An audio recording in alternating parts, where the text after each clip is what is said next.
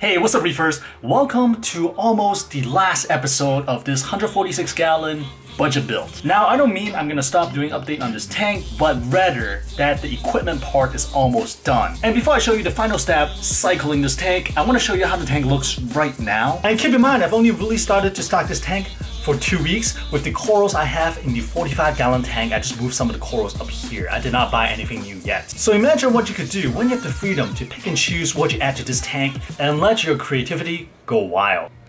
Hey guys, here's a sneak peek at the 10 gallon budget reef a couple weeks down the road. Basically, I'm starting to stock the tank and it's only been 2 weeks, but I've been moving a lot of corals from the 45 gallon tank downstairs to this 10 gallon budget build. And you'll see this wire right here because I'm trying to make sure the temperature's on track and constant, and so far so good. So the heater is doing a good job. But in terms of livestock, I've been sticking mostly to the Euphyllia family because they're pretty hardy and they're really colorful, and furthermore they expand. So they take up the access room a lot. It makes the tank looks a lot more filled in.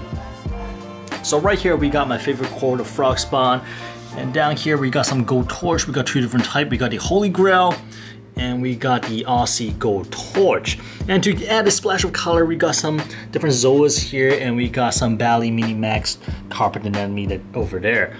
In terms of livestock, I have a really unique looking coral banded shrimp. The coloration is really unique, but of course it's hiding right now, so I can't really show you, so stay put. And swinging over here, we got some softies. We got green tree leather, and we got the candy cane, the kryptonite candy cane that was struggling in a 45 gallon tank. I moved it up here and slowly recovering. So this is a quick sneak peek of the 10 gallon budget tank. A result like this is easily achievable because all these corals are relatively easy and beginner friendly. Now with that said, let's take a look at the cycling process and see how I got to this point, eh? Super excited because the 10 gallon tank is cycled. It is ready for livestock. Now, I'm jumping a little bit ahead of myself. What is cycling? Let me explain.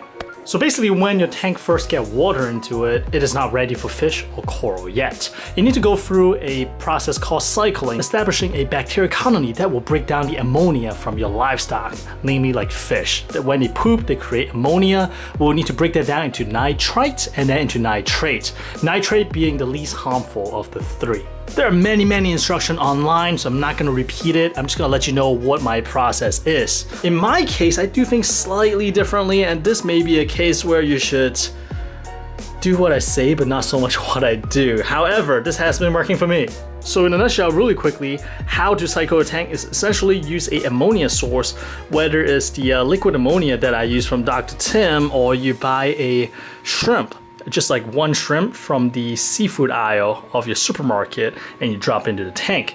Now the shrimp method is one of the tried and true method. Essentially you buy just like one raw shrimp, leave it in the tank for about 3 days. Once it starts rotting, once it starts smelling bad, you pull it out. That's when you know you have ammonia in the tank. And that ammonia is going to kickstart the whole cycling process. Bacteria is going to start breaking down ammonia, creating nitrite, which is still harmful to fish, and then it's going to get converted into nitrate, which is not as harmful to fish. Now in terms of nitrate, depending on the type of corals you keep in your tank, you may want little to no nitrate, or you may want a little bit more nitrate. For example, like soft corals, it seems to like nitrate, as well as clam. You have clam, they seem to suck it all up. So usually people keep the main light off because with the light on, it's gonna grow algae like what I have here. But for me, because I'm so lazy, I don't like to do water tests, especially ammonia, nitrite, and nitrate. I keep the light on and see what kind of algae is growing as an indicator of the cycling process. Now, disclaimer, this is just something I picked up along the way many years ago. I think somebody told me about it, and that seems to be true for the number of aquariums that I've been setting up.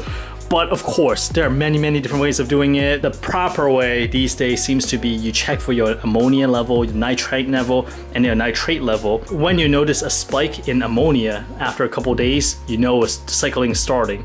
And then you'll see a spike in nitrate, and then you see a growth in nitrates, and then it kind of like level out. And when the nitrate stays around a steady number, for example 5 ppm, 20 ppm, then you know the cycle is probably finished.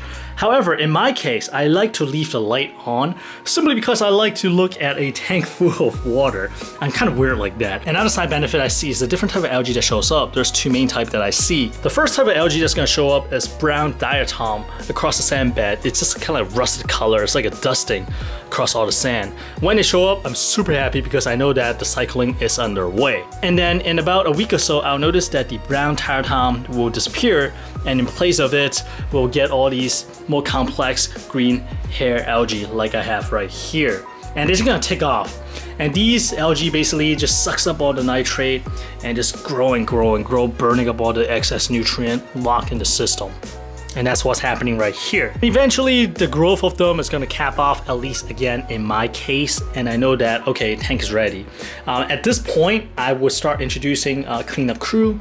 I wanna add just enough that it maintains this level, it doesn't get any worse. Because if the cleanup crew can mow down all these algae within like half a day, then I know that they're gonna starve because the amount of food is not sustainable for the cleanup crew that I add. So for example, for this 10-gallon tank, I may do maybe like 3 choker snails, 2 seraph snails, and then maybe 2 scarlet hermit for this whole tank and start it off there. If the hair algae goes really bad, I may add 1 Mexican turbo snails and just kind of let it take care of all the hair algae, and then I'll move the Mexican turbo to the 45-gallon tank downstairs. So at this point, this tank actually took a while to cycle. I think it took me about 6 weeks. I was just really patient with it. I was traveling anyways. But usually I think like a tank this size can probably get cycled in 3 to 4 weeks. I think that's when I would normally see green algae. I think in this case, I did not dose enough of the liquid ammonia, or it may have expired. Did they even expire? But it was not until I start dropping all these marine pure spheres from my 45-gallon tank that the whole process really got jump-started. So maybe 10 years ago, some people are still cycling tank with damsels, but that's probably a bad idea because I mean it's just bad for the fish. The ammonia usually burn the fish gill and just not a good thing. So I would advise against cycling a new tank with fish, usually damsels or clownfish. And besides liquid ammonia, I know like sometimes people can just throw in live rocks from an established tank and stuff like that to jump off the cycle, but the whole idea is the same. Basically you want to introduce ammonia into this new tank to start building a bacteria colony.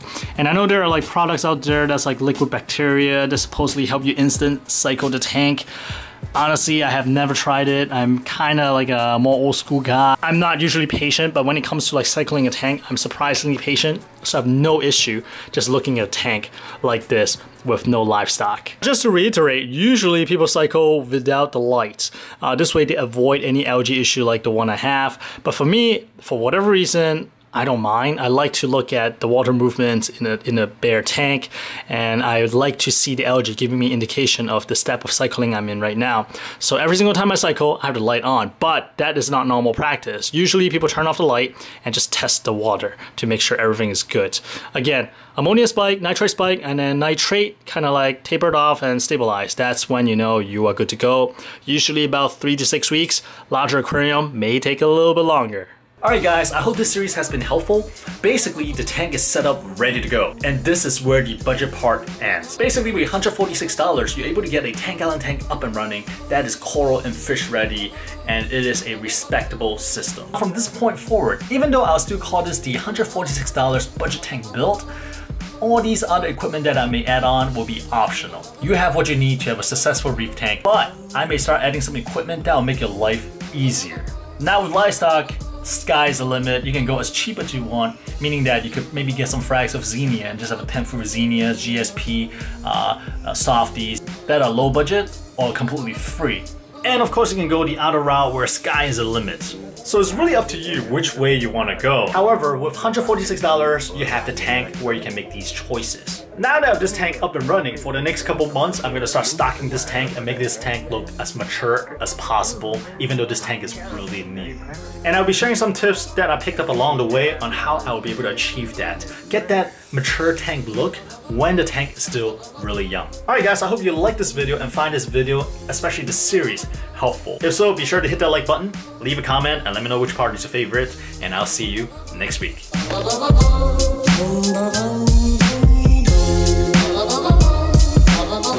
Yeah, you guys gotta tell them which one.